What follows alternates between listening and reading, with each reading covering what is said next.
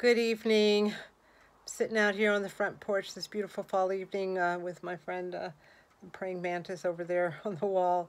Um, I love the fall. It's such just a gorgeous time of year with the cooler weather and the beautiful colors. And of course, because it's not so hot, you can cook more.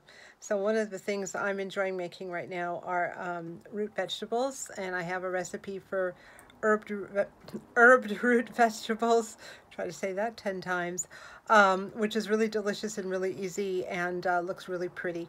So enjoy. Well, here I am ready to get started. I have my ingredients. I love to use these multicolored carrots when I make this. It's not necessary, but I do love the pretty variations. The fall colors for this seems appropriate. I also have a yam, which will be orange when it's opened up and cut up. I got a sweet potato, one of them, which I think will be white inside. I have a bunch of potatoes. I don't know if I'm going to use all these potatoes, but I thought I'd pull them out anyway. And I'll use a few slices of onion. So I'm going to get started by washing down everything. I'll be peeling these two items, the sweet potato and the potato, and I'm just going to wash the potatoes and cut them up as is because the peels don't bother me. Here we are, good to go. I've already put a couple chunks of onion in the bowl and everything else has been washed. And basically what I'm going to do right now is just cut everything up into fairly equal sizes. So I'm going to start with my carrots because they're the easiest and just start chopping.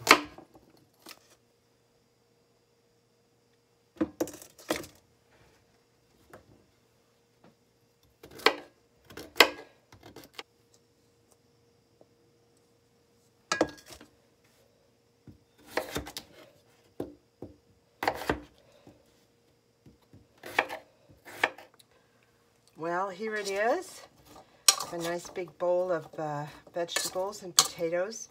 I ended up not using all the potatoes. I think I used all but one. And again, the proportion you use is up to you. I like to have it a little heavy on the potatoes so it's real filling also. But it sure looks pretty, doesn't it? For seasoning, I like to use rosemary. I usually like to use a little bit more than this, but I forgot to pick and dry some from the garden these last couple days, so this will have to do. Some dill weed, thyme, salt, and minced garlic. You can use fresh garlic as well. I'm going to go ahead and throw the rest of my rosemary on there. I may add a little bit of fresh, as I said. Some dill.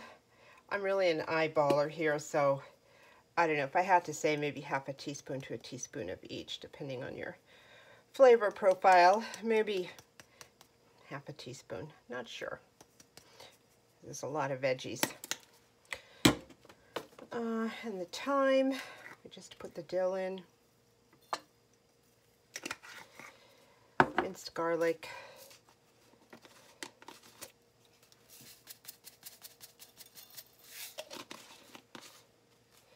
And some salt. I got the salt at the Dollar Tree, and I have to be kind of careful because the holes are so big. Sometimes I oversalt things. I'm going to be real careful with the salt. There we go. I'm going to mix this up, see how it looks, and see if I need to add any more.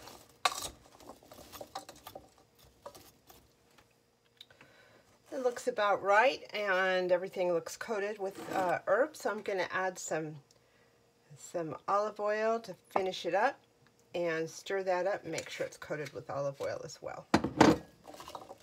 I think that looks spectacular, and it smells really good too. The olive oil and the herbs have really, it just smells wonderful. So I'm going to set a little bit of this aside for me to have at home, and the rest I'm going to cover up with some plastic wrap and take with me to my kids' house where I'll cook it up with some chicken. All right, here are my veggies. I took part of these to my kids yesterday, and the rest I left here in the refrigerator overnight. As you can see, they didn't discolor. The potatoes look great, and I'm going to put them right here on my cast iron tray. You can roast them on anything you want. I just happen to like using this cast iron griddle. It fits just perfectly in my oven, and it's just what I use for roasting. There we go. I'm going to put this in at 400, and I'll take it out when the vegetables are nice and soft. Usually the carrots are the last to go. Well, here they are right out of the oven. They're soft and nice. I stuck a fork in a couple of the different veggies to make sure they were all nicely roasted. Again, at 400 degrees, anywhere between 20 minutes to 40 minutes, depending on your oven and the size of your veggies. This is just a portion of the amount that I made the other day, yesterday. As you know, as I mentioned, I took most of it to my kids to eat with chicken, but this is the part that I kept back for myself to have today for lunch. So anyway, as you can see, it's just so beautiful, all the colors, and it sure is good. It smells wonderful.